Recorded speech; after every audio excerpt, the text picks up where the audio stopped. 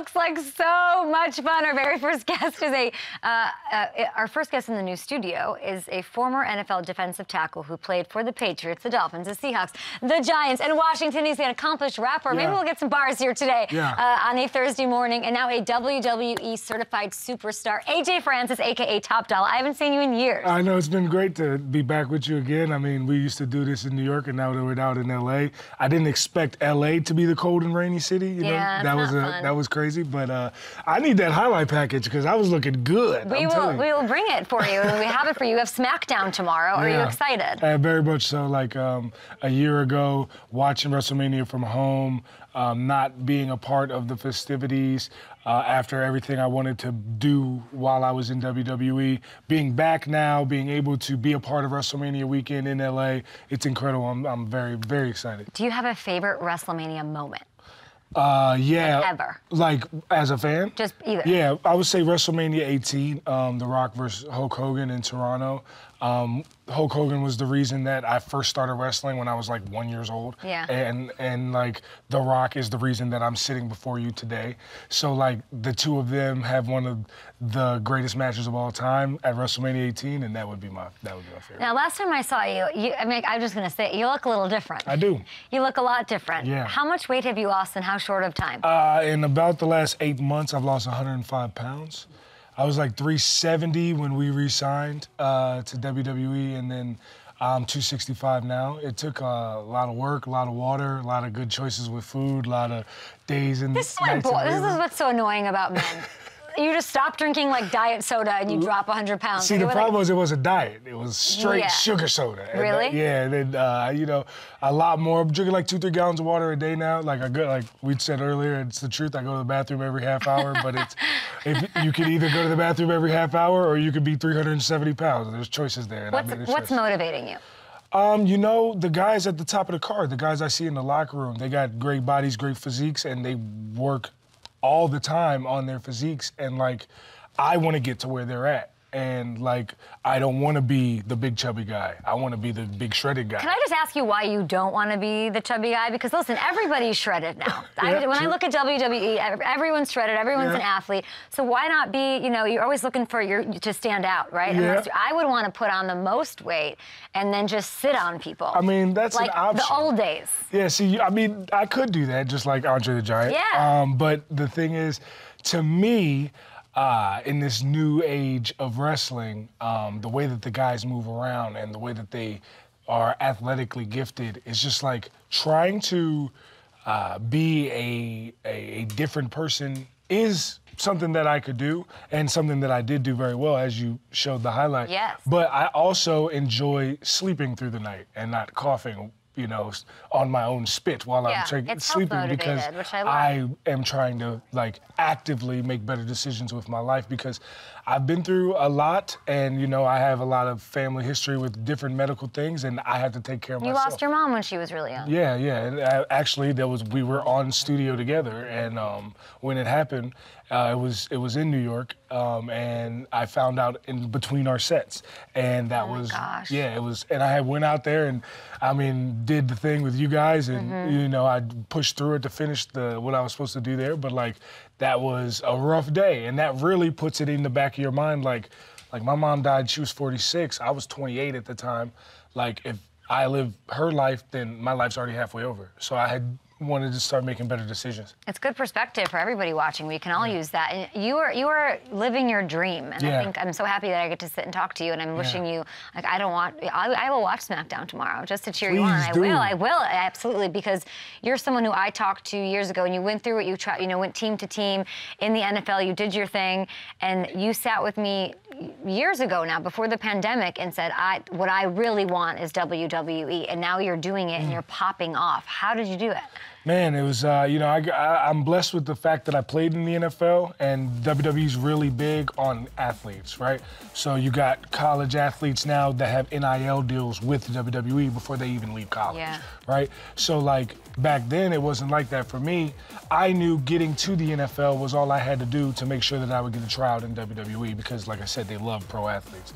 And so I get an opportunity to go to try out, and I killed it. And then 6 months later, I was signed. So like, it was only a year between the end of my football career and the beginning of my WWE My career. man, Hey, we love it. Trying. Okay, you have your persona, Top Dollar. We're gonna get into all of that, and you can see it on SmackDown. I mean, WWE fans are going crazy for you, which is amazing. But you played for all the teams that I mentioned, which means you had a stop in Seattle. I want to talk about that really quick. I asked you before we came on what was your favorite stop in your NFL career. You said that. Are you surprised Pete Carroll's still doing this? No, because Pete is like a fountain of youth himself. You know what I'm saying? Like, he personally gets you energized every day. Like, you would think a lot of coaches, players at least, hear their coaches and they're like, oh man, I'm not trying to hear him. He just keeps running off. But Pete actually makes you want to like do things. Like, and everything in Seattle is just competition based. Like, practice is harder than games sometimes, but like everything else is cool. Meetings are cool, lifting is cool, the city's cool. It was my first time living on the West Coast. Yeah. So like, and we made the playoffs. It's the only time I ever made the playoffs. So it was like definitely my favorite time. On that team, who would have had the best persona? I mean, Pete Carroll could have had some... Michael Bennett. Oh, gosh. Michael Bennett, I for forgot sure. Michael Bennett was on that team. Michael Bennett was on there, and Cam Chancellor, Richard Sherman. Like, I played with all those guys. I know. So who would be the best WWE persona? Ooh. Bennett. Yeah, it would be Mike, because he's got the size, the athleticism, the gift of gab, but, you know, Sherm also has that, too. Yeah, you got that dance, though, with Bennett. Yeah, Bennett can dance. Yeah, true, also. That's good. Okay, now let's talk quickly about you were in Washington. Were you with Kirk Cousins then? Yes, I was. So, his persona has taken a bit of a turn. Yeah. AJ, let's talk about this, because he was You were always from Captain Kirk to Kirk O'Banks. Yes, so then, he was Mr. Michigan State, Sparty-on, nerd, and then this happened. Hey, Big Drip Kirk, I see you. Hey, it's funny, because, like, Kirk he has his personality. He always did it like Did DC. he? Yeah, he just didn't show it a lot. No. Tell me what his personality is then. See, what are you talking about? He's like the nerdy homeboy that hangs with all the brothers on the team. No, nerdy homeboys that hang with guys on the team do not drive conversion vans and have like bumper stickers. Like, what are you talking about? Hey, man, he went to Minnesota. He had to change his vibe up a little bit. When he left DC, like, I thought he was going to be in D.C. forever. I mean, D.C. still hasn't got a better quarterback than him. Check. You know what I'm saying? Like, they just kept backing up that Brinks truck into his backyard. And he could have kept doing that in D.C., and they decided they wanted to go a different direction, and it's worked better for Minnesota. AJ, you're being too nice. How can Kirk Cousins work on his persona? Like, have you seen the man dance?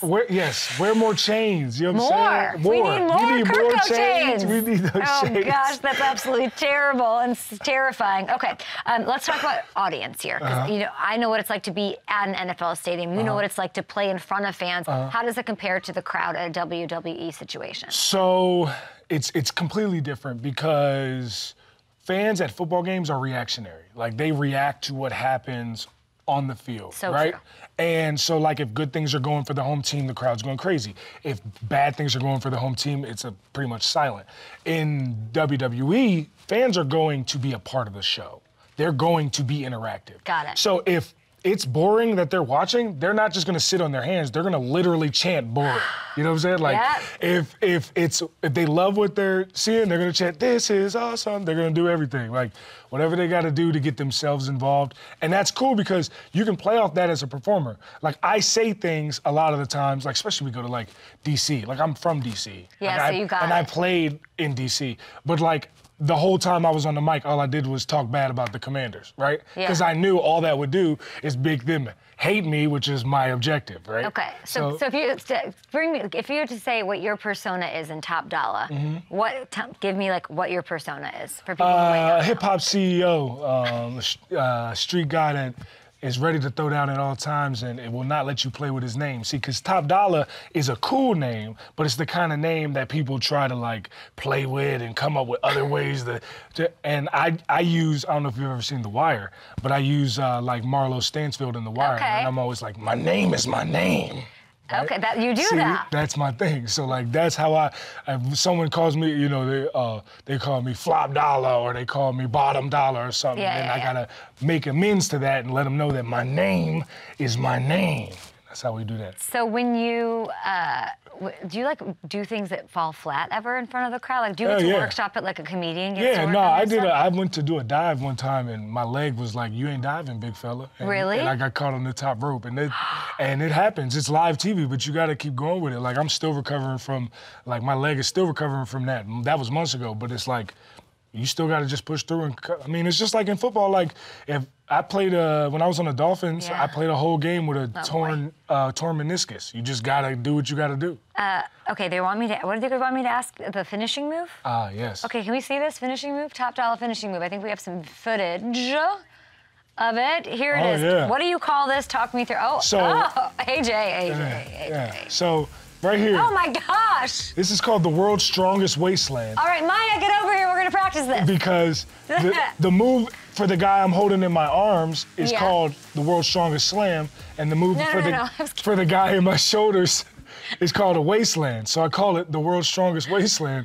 And why was your niece about to come get put through a table? Maya can come here whenever she wants. Maya, want to come over here and sit with me? No, okay. I was joking. I thought maybe, would you want to try that? Yeah, I mean, you went on the biggest roller coaster in the world. This is top dollar. This is my friend AJ. This is I like your jacket. Doesn't she look cool? Want to come sit with me? All right, let's keep talking here. So you are here in Los Angeles. He's going to be in WrestleMania wrestling, which is super fun. You are participating in the Andre the Giant Battle Royale tomorrow. Give me the lowdown. Like, what's the best storyline? So the Andre the Giant Memorial Battle Royal is a traditional over-the-top battle royal. The only way that you can be eliminated is by being thrown over the top rope. A lot of greats have won it. You got guys like Jey Uso, who won it recently. Look at that. Oh, yeah, and he's one of the top guys on the card right now and one of the biggest storylines.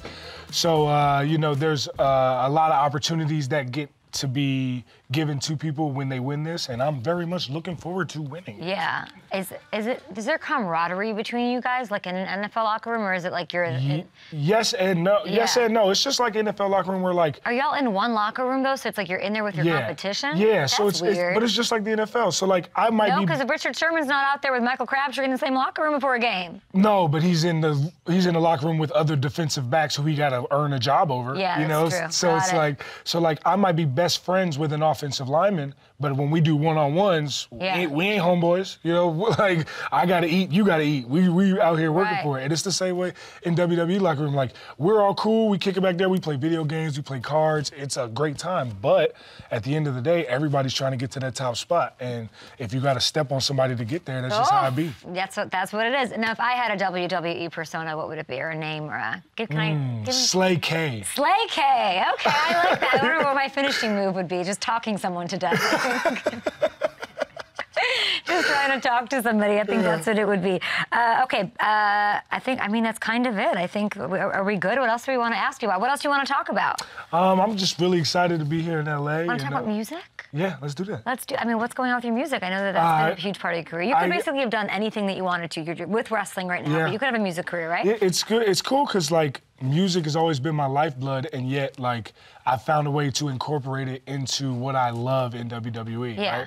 And it's cool because my crew, Hit Row, me, myself, B-Fab, Ashanti, the Adonis, the three of us, like, we are like a big family, right? So, like, even though we are a group in wrestling, like, we don't do nothing without each other. Like, for example, last night we went to Roscoe's, and then on the way home, my car got a flat tire. Oh, no. So in the rain in Crenshaw, we was putting a donut on the back tire, you know what I'm saying? So, like, but I called them, I was like, yo, I need your help, you know what I'm saying?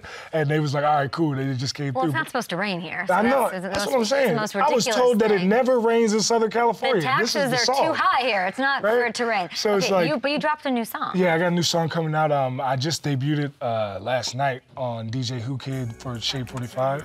Okay, let's hear it. You debuted it last night? Yeah. That's amazing. Okay, let's listen. So much bread, I got a will, and that's really real. Got a crib like Uncle Phil, and that's really real. Whoa! Where can we hear it? Real. When it comes out, it'll be on all platforms, but it hasn't been released yet. It's just I'm doing my press for it now, getting everybody's ears open to it so that I can drop it very soon. Has there been a successful athlete turned rapper? Yeah, there's a bunch. You got who's the best Dame one? Dolla is the Dame Dolla is actually a good rapper.